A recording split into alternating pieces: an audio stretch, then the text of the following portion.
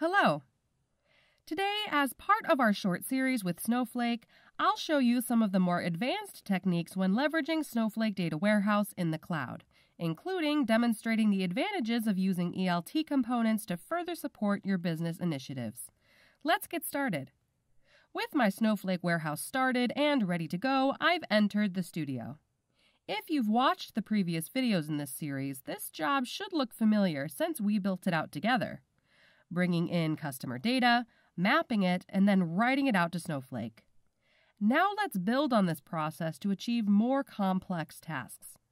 In my second job, I'm still connected into Snowflake and have my original customer data that I'm loading from my local file system. But this time, I also want to pull in my orders data. I can do this using what's called a bulk connector. Once I click Run, I can simultaneously map and bulk load both inputs into their respective Snowflake tables, ultimately achieving 2 Snowflake outputs within one job. Here is my customer table, and now I can also access my orders table. But I'll take it even one step further in my third job. In order to support my team's marketing efforts, we could really benefit from a table combining and matching both customer and order data. To achieve this, I'll use the ELT Mapping components.